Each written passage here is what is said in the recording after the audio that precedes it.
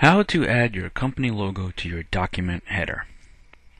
You might find that in Microsoft Word you'd like to have your company's logo proudly displayed at the top of every page in a document. And if you need to, it's quite easy to do.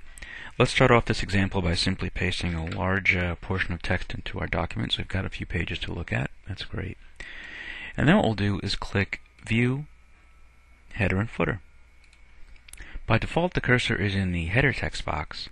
I will then click Insert Picture from File. I'll browse to my hard drive and look for a logo I just created. It happened to be in my logo folder, so I'll select it and I'll click Insert. In this case, it's Acme Travel. So now I've got my logo in the header area, and I can go ahead and click the Close button. And then you'll see that as you scroll down each page, the company logo appears at the top of every page.